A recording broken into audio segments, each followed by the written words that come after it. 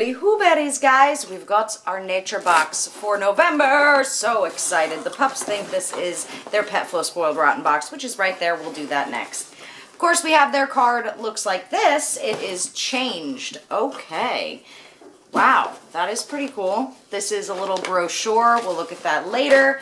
These snacks for this month look like that. Love my NatureBox snacks. They are super tasty. First one, I had to get a refill. My dried California apricots. Love these guys. They are phenomenal.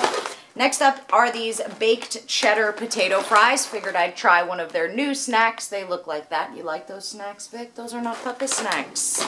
Next up, we have the blueberry Greek yogurt pretzels. I thought these looked different. I thought I'd try them out. I thought they, yeah, it didn't look like your average snack. I think these were new this month as well.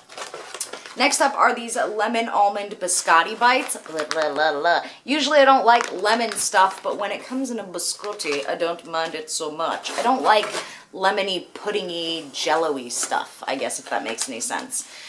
Next, or last in my box, are these Parmesan garlic pups. Look like that. I think I've had, no, I'm thinking of the kettle kernels, or the kernels. You know, the different flavored kernels they have. Haven't tried the pops yet.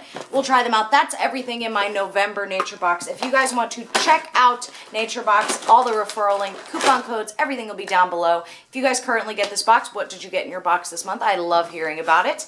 And if you don't get this box, what do you think of my snacks? Let me know. I love my California apricots. If you guys have tried those, let me know what you think of them. Oh my gosh, I love them so much. They're one of my favorite snacks. I even shared them with a coworker and he was like, OMG, they are the best things ever. As always, guys, I thank you so much for watching. Have a great